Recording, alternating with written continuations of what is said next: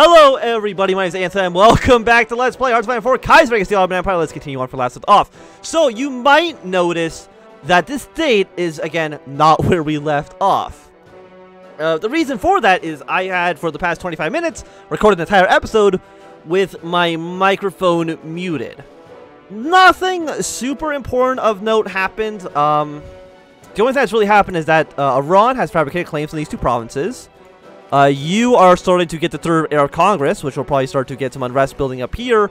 And Serbia, Romania, and Italy have declared war on the Austrians. But really, other than that, nothing too crazy has happened. Trebizond, Beirut. I don't know if I want this to happen. Because I'm worried about revising the constitutions. You know, let's actually do Turkish Industrial Development Bank. So, what else has happened? I'm just trying to think. There were some problems in Assyria, but we've been trying to deal with that. I mean, Basra is at very high. Most other places right now are at none or very low tension. I mean, Hejaz has absolutely no unrest at all. That will probably change once they start doing these decisions here. But I'm thinking, like, in the grand scheme of things, I think we're mostly going to be okay. I think there's going to be less likely for revolts happening this campaign than when we were playing Assyria, right? So I think we're handling the situation a little bit better than most. You're at medium unrest. You're at very, very low. Benghazi is at none. And I don't know, why do we not like you? They've claimed our territory. You know what? That makes sense. But you do recognize us as Caliph. Shing's declared war on you. Hawaii is joining Third International. So overall, I think... You know, does it say if you're backing us? You can do your own revolution, unification of Libya. I mean, if you are backing us as you're a puppet, you don't recognize us as Caliph. So I'm a little bit curious to see how this actually plays out. So the war in China, the Qing are now... Oh no, they were at war with somebody, but I think that war's already over. Research slot, let's go for... Concentrated Industry 3 seems decent. Russia is at war with the Last Order and Don-Cuban Union. Oh, and Ukraine did go syndicalist, and are currently at war with the Reichspakt. So we'll kind of see how that plays out as well. They have a pretty small front line. And protests have escalated in Jerusalem. So the MOJ is having some problems. But of course, this cannot fire until October 1st. So we hopefully, by the end of this episode, I'm hoping to be in a situation where the war is about to begin. Anti-Zionist protests in Baghdad. Organized by students of the Baghdad Law College and Iraqi groups such as the Young Muslim Society, protests are rocking the capital of the Iraqi region. They're expressing their outrage towards the increasing Zionist elements of the MOJ and calling for all Muslims in the empire to protect their Palestinian brethren from this threat. So you are now at medium, which I don't like, to be honest. Like, let me just be honest with you. We'll have less authority, but revolt risk will decrease if I try to give you guys more independence. Saudis encroach on the Al-Barami Oasis. Placed on the border between Muscat and the former Trucial states, ownership over the oasis has been a contested affair for many generations between the Sultans of Muscat and the Emirs further north. With the conquest later by Ibn Saud, he has taken over these old claims and using them for his own machinations. It is no secret, however, that the Ibn Saud is not planning to stop his advance after tweaking the oasis, and by claiming that they are once part of a great Wahabi estate, he will surely not stop until the city of Muscat is ablaze and the vile Ikhwan is slaughtered that has slaughtered all that oppose him. As further expansion of the Saudis and the collapse of the friendly Arab government would greatly harm Ottoman interests in the region, the Wali of Baghdad and Basra have requested assistance from the central government to defend the sovereignty of the Sultan of Muscat. We'll lose 10% war support, but I would definitely back you if you would actually join our faction. Creation of the State Airline General Directorate. We get some air experience. I don't think we really need to word that. And you have... Okay, so we're guaranteeing Muscat now. Entering possibility to our offer, the Wali of Baghdad sent orders to the fleet of the Basra to steam for Muscat and assist the Sultan. Led by Ruhl Pasha, the expeditionary force furthermore consists of 1,500 soldiers from the Ottoman Sixth Army and the German-produced armored cars fit for desert warfare. Whilst not included as part of the military expedition, representative of the Turkish Petroleum Company and various members of the bureaucratic corps at Basra have been sent along to influence the Muscati government and hopefully retrieve a reward for our assistance. So we'll back you just in case, but I don't think anybody will actually go to war with you. I mean, you're pressuring Oman right now.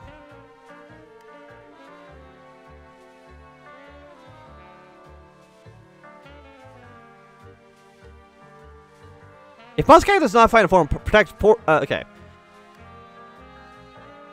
So if Muscat does not have find anybody, they just get a war goal for free. If the Ottomans or that we back them, they have a decision to get a Costas Belli. Okay. So Arab Nationalists join the opposition, the Syrian League of National Action. Rumors have been brewing for a while now after the electoral defeat of the decentralist coalition in 1935 of a new party of second-generation Syrian nationalists. Promising to be young, dynamic, and are different from the traditional Damascus parties, this new party has today announced to the public under the leader Ahmad Sharbati, a bunch of people, as the League of National Action. In opposition to the old elites, deeply ingrained with the Ottoman civil system, a new party promises to be the voice of Syrian youth and has worked together with other Arab nationalist forces to hasten the autonomy Syria has been striving for. Likely influenced by Egyptian rhetoric, the League of National Action has also embraced the Quami or greater Arab identity, as opposed to a Syrian focused Wahhabi energy of the Damascus elite. Despite their enthusiasm, however, so far interest in the region outside Syria and has been lukewarm at best. Even within Syria, the message doesn't seem to be reaching much further than Damascus. So we are losing a little bit of support from the Arab nationalist, which I don't think is so bad. The conservatives will hate us, so you know what? Why not just get some free infrastructure? We don't really lose anything from that.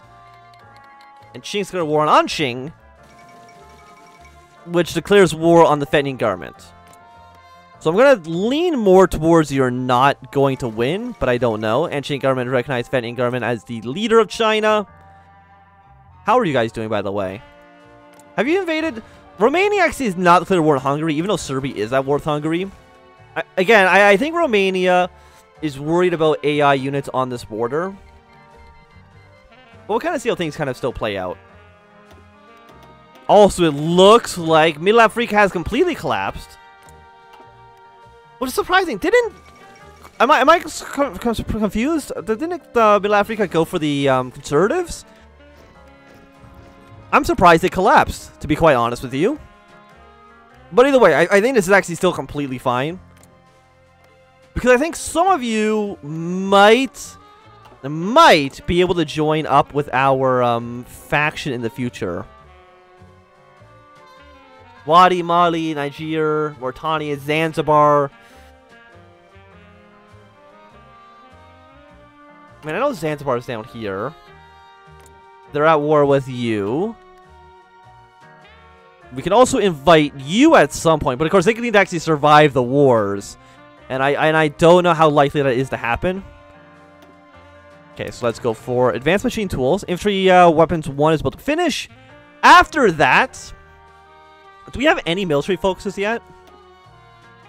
No, so we should actually probably go. I think we're gonna go for a grand battle plan. Anti-Zionist actions in Iraq.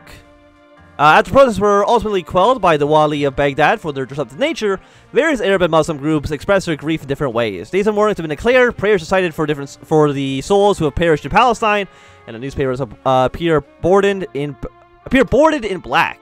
Even more disturbing is romantic attachment to the flag of the failed Arab revolt, which has regularly started to show up across gatherings. Although its use is officially banned by the state, many Arab Air Jaramadre units are refusing to intervene, causing its distribution to increase at a rapid pace. Look, okay? I just want everybody to be my friend. You declared war on Abiland? Oh, you actually annexed! I didn't know this could happen, but again, I don't think I've actually seen Middle Africa collapse in a while, so... I mean, this is definitely interesting. You are part of the Entente, you'll probably annex this guy.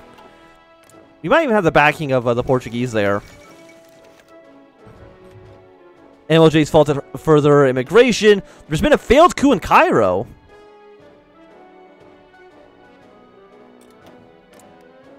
I mean, that seems okay. and a murder in Baghdad. Essentially, continuing to mount in the MOJ, an aggressive action is undertaken by the international gerrymandering.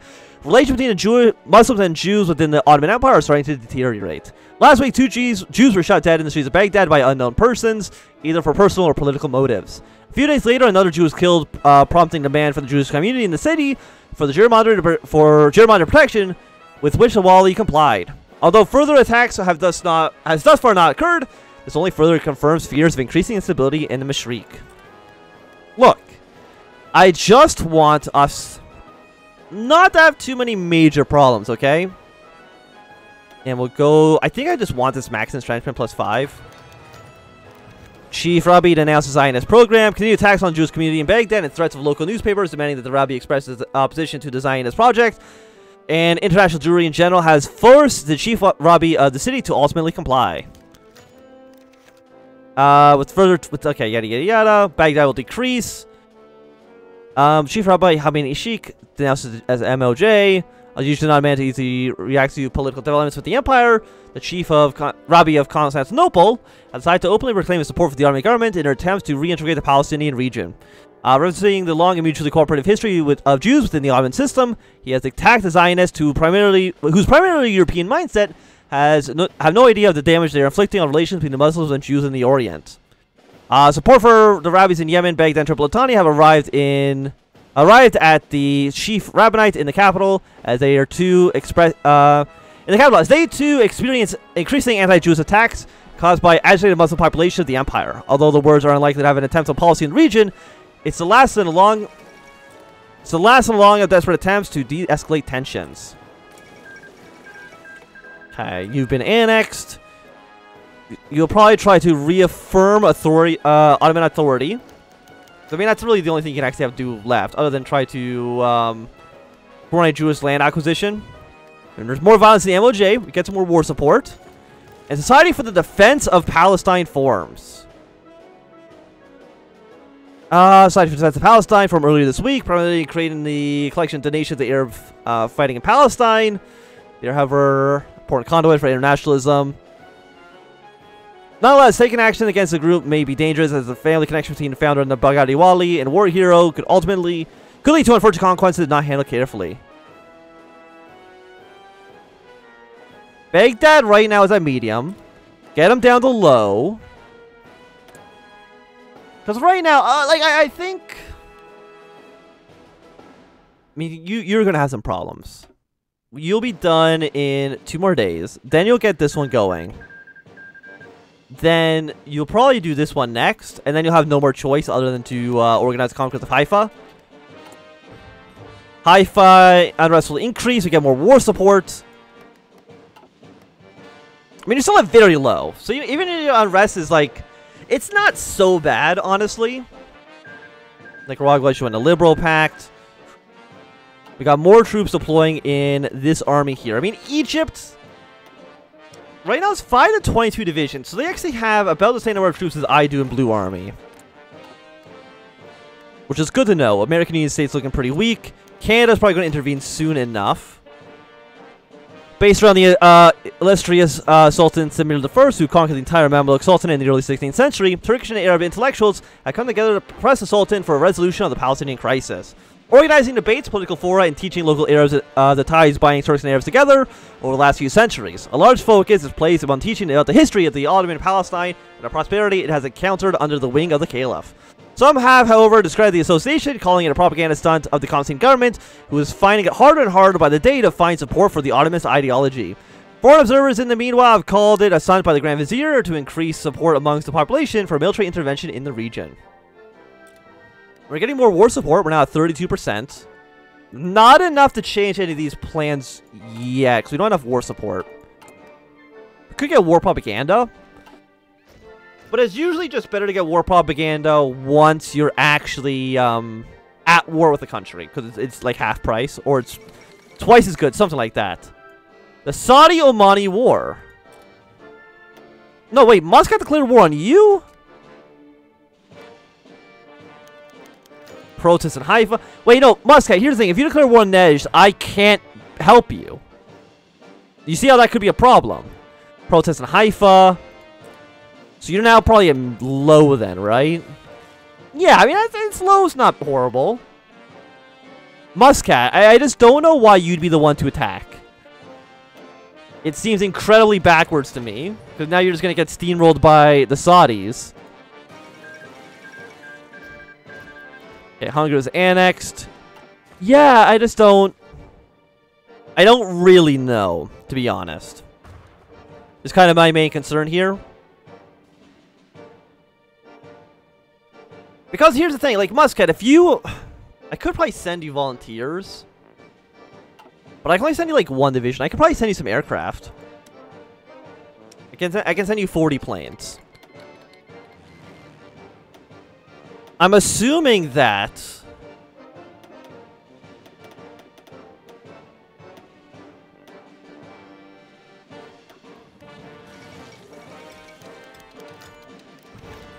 unrest will increase in Syria. The Damocles project. We'll try to give you, like, some air support, but... I mean... Come on now. Like, I just don't know really what you were expecting. Beijing's fallen. We're gonna give air support for, you guys, but I mean, like, I don't know... What? No, I don't... Look, I don't need Ukraine's now declared war on... Or, no, Russia declared war on Ukraine. Not a major surprise, because they are basically completely exposed. I mean, Romania's doing an okay job. Patagonia's worker fronts capitulated, so yeah, Argentina's doing pretty well down in the south. Nabiland's going to fall to South Africa soon. And I can't justify a war, because we need to be at 75% world tension, which of course we're currently not at. I mean, the entire Arabian border is basically abandoned. The Dutch have had a revolution. Like, France, this would be the time to attack, I would say. Dutch and Indians to join the Reichspakt. All I would say is that France, like, this is when I would attack into Germany. Like, this has to be their weakest state, right? They're at war over here, they're at war over here. If you start the Second Weltkrieg, you'd be looking pretty good, I would say. When Ukraine won't survive, like, it's just not happening. And Turkestan will probably be killed pretty soon. These are also some pretty funky borders you've got have established here.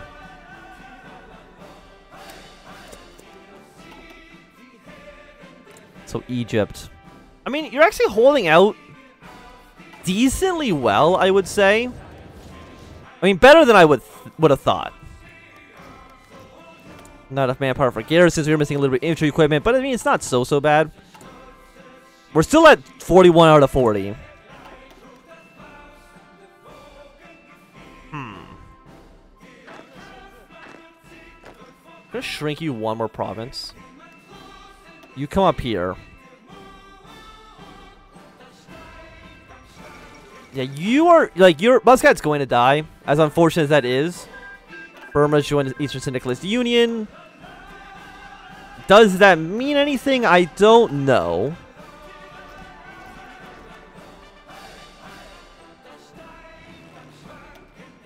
I'm trying to think, do I need you guys here, or do I need you to fight Persia?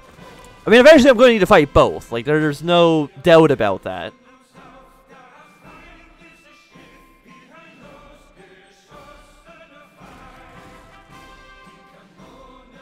I mean, what are we missing? We're missing steel? A little bit of steel, but not too much. The fall of Nizwa. Muscat becomes a puppet of us. We do lose our political powers and war support, but the fall of Nizwa. Although troops under Admiral Raf Pasha were sent to defend the entirety of Muscat and Oman from the encroaching forces of Ilbasad, the strong resistance of the Omani interior against Ottoman troops on their soil has led to them exerting little protection outside the urban centers of the Muscati coastline. These tribes loyal to their Oman and Nizwa have certainly continued fighting the Ikhwan on their own, but have earlier today been forced to surrender to the Ibn Saud. When their capital fell after a 2-week siege, gruesome reports of Ikhwan soldiers gutting open Ibali resistance fighters and a trail of destruction left in their wake, most notably in Nizwa, which was burnt to the ground, has frightened the Ottoman detachment and the Sultan of Muscat alike.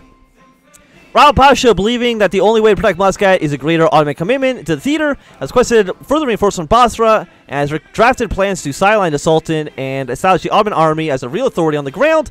Having lost a significant portion of their fighting power, there's little that the Muscats can do to resist, but have in constant expressed their... Yeah, I mean...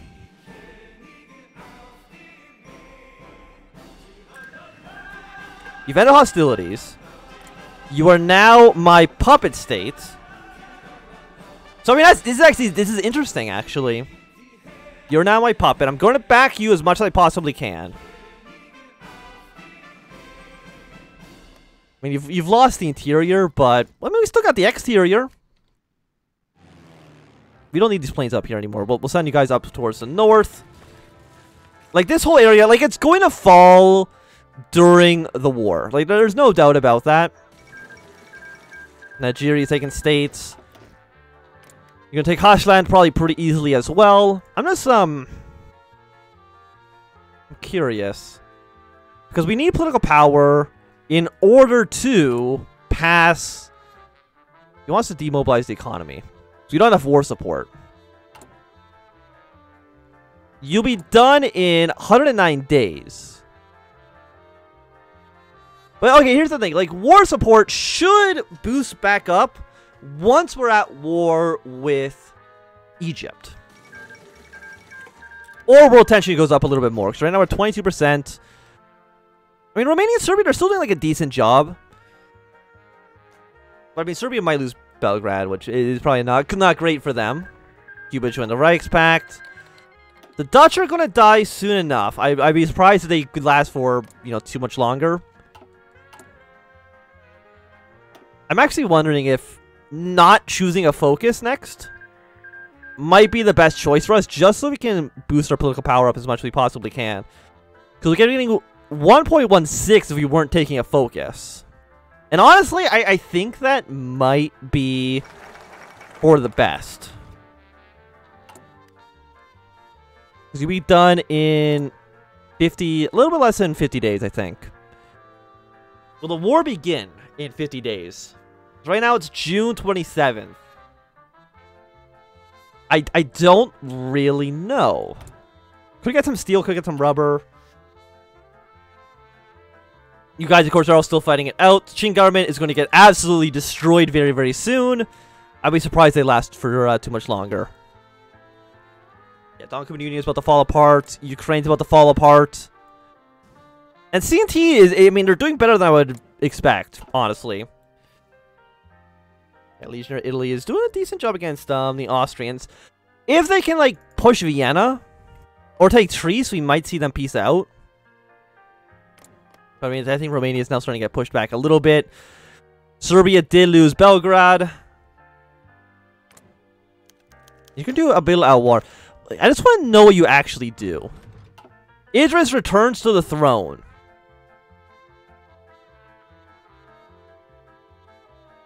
You puppet them, and you join the Cairo Pact. Exiled Prince of the Sunnite Order, Idris I has returned to himself post exile in Cairo. How many troops? You have 4 divisions? Okay, this worries me.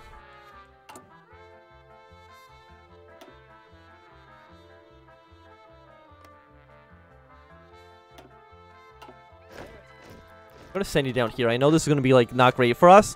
I think I put down the order because I want to have a dual front with the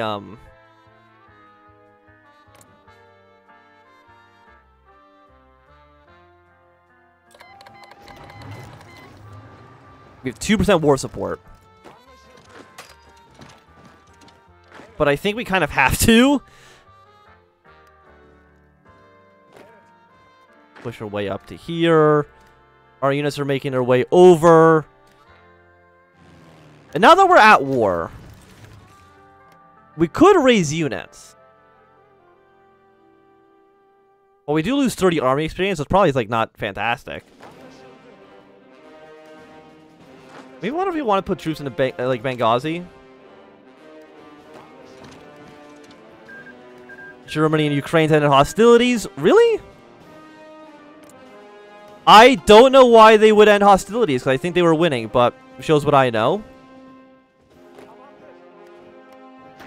Send the cavalry up to here. What's your capital? Capital is this province here. When will you land in Benghazi? You'll be landing in Benghazi in 1 day, 1 hour. You will get there in 1 day, 1 hour. So you get there at like the exact same time. When will you be here? 21 hours. You'll be here in 2 days, 4 hours.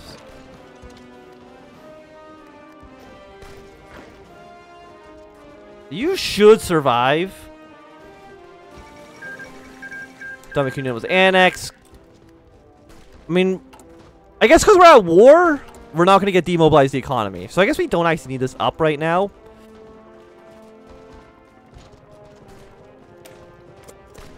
My question is, like, how bad is being 5 divisions over? The 3% penalty.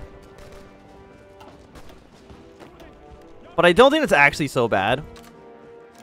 Okay, throw you all into this front. Go to here and then go to there. Muscat, thank you for the rifles. I do appreciate it.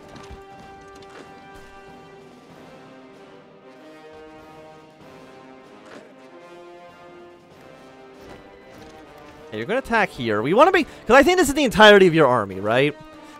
If I can quickly kill you off, this episode's going to go a little bit longer. Don't worry about it. I mean, I'm assuming if you're watching this video, you probably are appreciating that the video's going to be a little bit longer. We've taken your city. You declared war in Turkestan. You are now at 45% towards capitulation. Armenia and Yemen could call them in. Of course, our political power is absolutely in the trash can right now. But what can you do about that? Okay, I think once you're here, this should be capitulation. Might as well start taking over the rest of these provinces. No, you're at 24%. So you're one of the countries that has like so few victory points that we kind of need to start taking over stuff. Yeah, so let's start taking over random provinces. Annex all of Tripoli. Use this as a front line against the Egyptians. And we should hopefully be good. I don't think there's any airports here, right? No, there is. There's one in Benghazi. Which is important to note. Also, thank you for like 2,000 rifles. I do appreciate that.